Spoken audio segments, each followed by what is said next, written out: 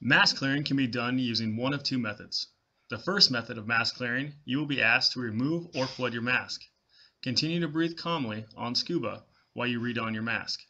Once your mask is replaced, grab one side of your mask with one hand.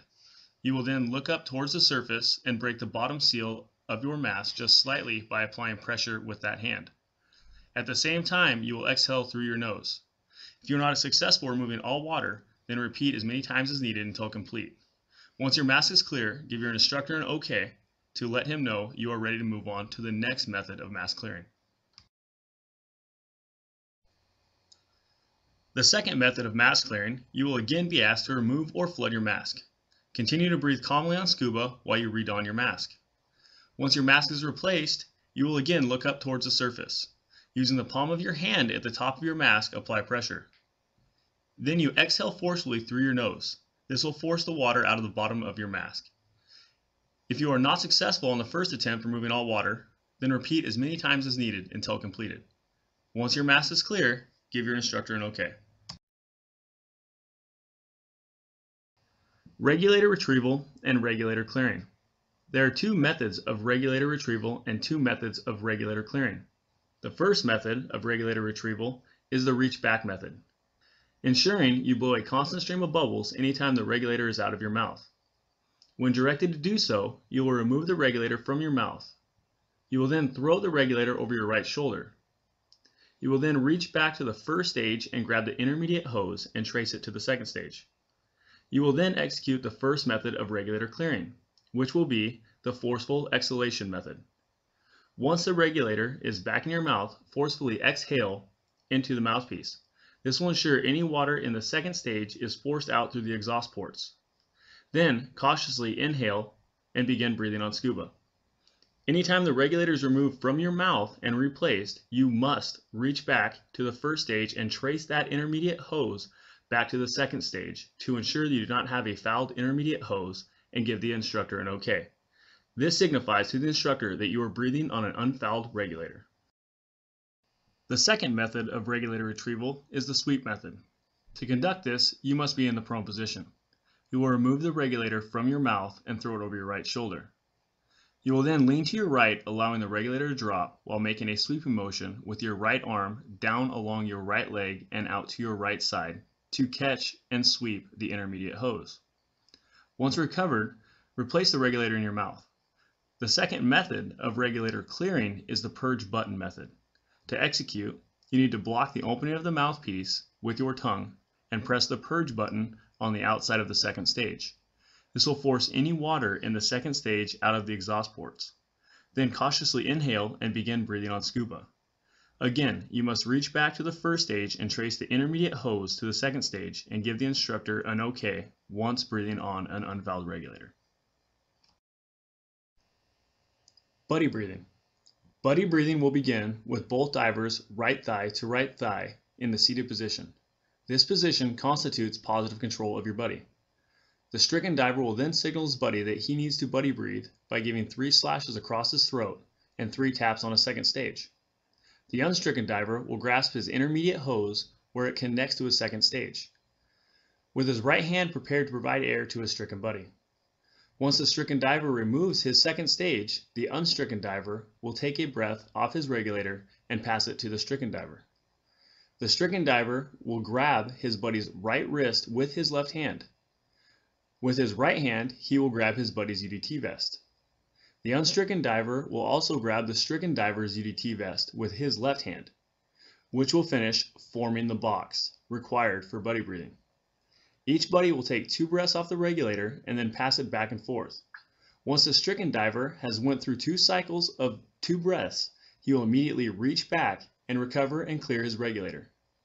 Both divers will trace their intermediate hoses and give an OK to each other, and then to the instructor once breathing on unfouled regulators.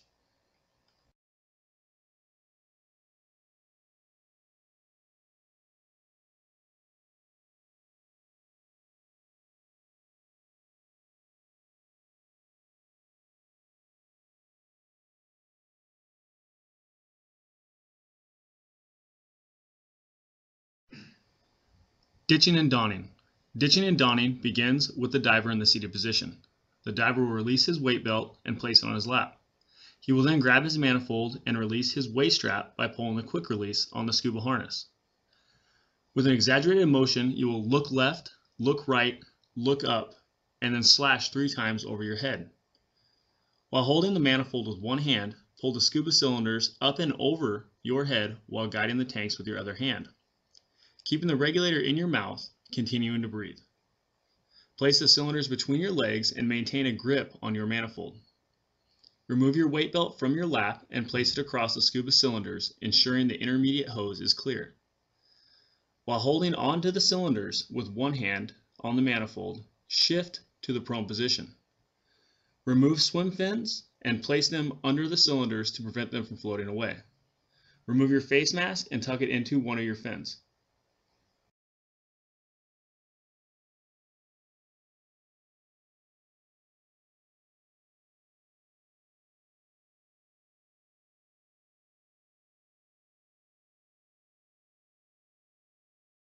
Turn your cylinder valve completely off, then back a quarter turn.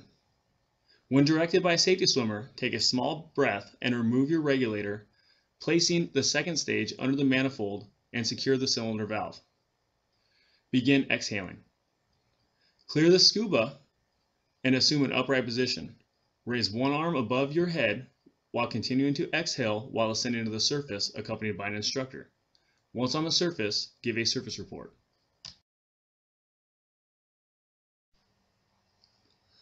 When directed by the topside instructor, take a breath and swim back to your equipment on the bottom of the pool. Grasp your manifold and place the regulator back in your mouth. Open your cylinder valve on a quarter turn and breathe normally. Trace your intermediate hose, ensuring that it is unfouled. Signal the safety diver with an OK, then turn your air all the way on and back a quarter turn, ensuring you cycle your reserve and that it is in the up position. Maintaining control of the manifold, don your face mask and fins.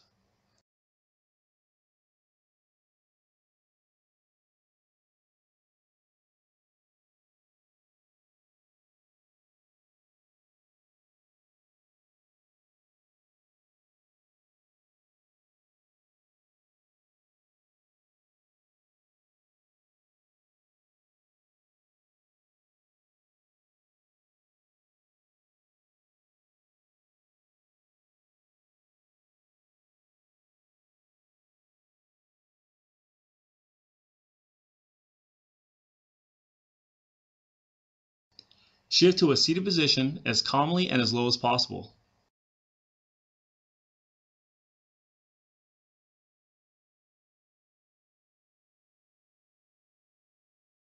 Place the weight belt back on your lap, ensuring that the intermediate hose is clear. Slip both arms through the shoulder straps past the elbows. Grasp the center of the scuba cylinders and move them to your chest. With an exaggerated motion, look left, look right, look up, and then slash 3 times over your head. Maintaining the regulator in your mouth, lift the tanks up and over your head and push the tanks down onto your back. Secure the waist strap with a quick release. Next, don your weight belt around your waist.